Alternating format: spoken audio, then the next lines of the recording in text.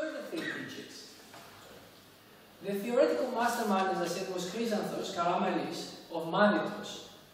He was born in the late 18th century, and he was active in the Sinaitic Metochion, as I said. Around the time of the Reform, he was a deacon, probably at the Patriarchate, I'm assuming.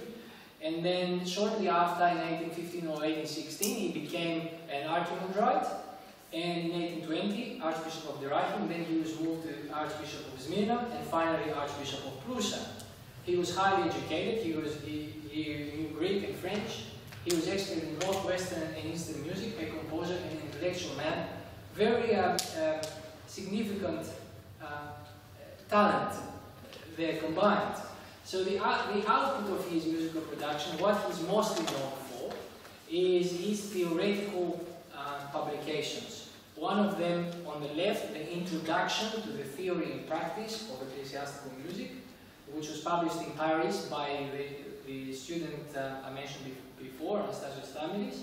And in 1832, the printed publication of his great theory textbook in Trieste. It took 200 years until those seminal publications for ecclesiastical chant were translated into English. One of them, the great theory, actually have it here. This textbook was published in 2010 in the United States, and I think it was only last year or the year before that the introduction to ecclesiastical music was translated and published by Father Konstantin Terzopoulos in English. Chrysanthos died in 1846. On his grave, a poem was, an epitaph was written by a famous poet of the time, Elias Tandaliris. You can find it, it says nice things about Chrysanthos, that he actually made the music accessible, and now everyone can praise God with his new method. The other person of the Reform was Gregorius. Gregorius is known as Gregorius Levitis or Levitidis because his dad was a priest, a Levitis, so the people were calling him Levitis.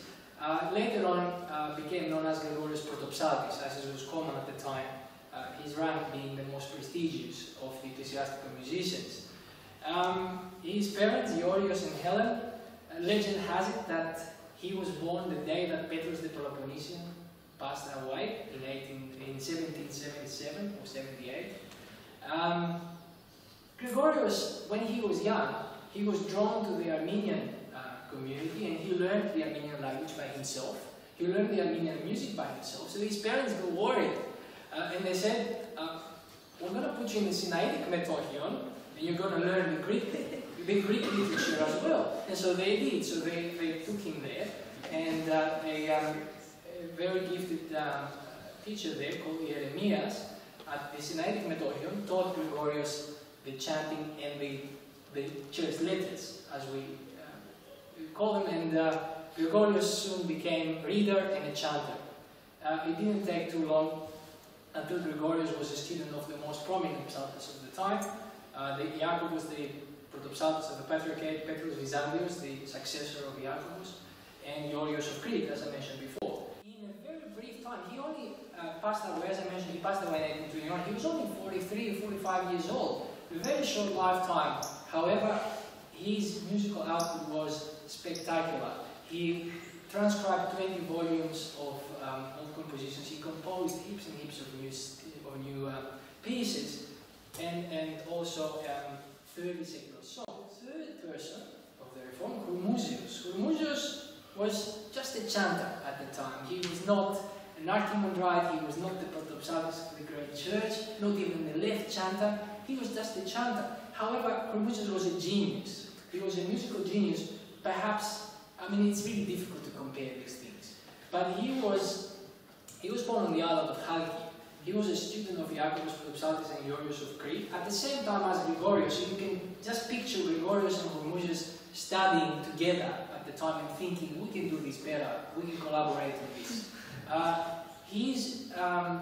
He became a master of the old method. There are manuscripts of Chroumusios that he actually wrote in the old method. He became a master of secular music, which the ecclesiastical musicians called external music. He also played the ney, like Chrysanthos. And he chanted at various churches. And in 1818, the Patriarch, in recognition of his contribution, bestowed upon him the rank of Hartophylax. Hartophylax was a very prestigious rank in Byzantine times, but it was an honorary title in 1818. They also gave him 10,000 coins of the time in recognition as an award for teaching as well at the school. So in his lifetime, Koubaroulis spent 50 whole years of music production, in teaching, in writing manuscripts, publishing books, 18 years transcribing all the manuscripts, all up 70 volumes of codices. For all that work, Koubaroulis sometimes is known as Harkenderos. Harkenderos literally means bronze guts. He was so tough, he was so determined to do that work. And as it happens sometimes with these things, he died penniless in his hometown of Kharkiv,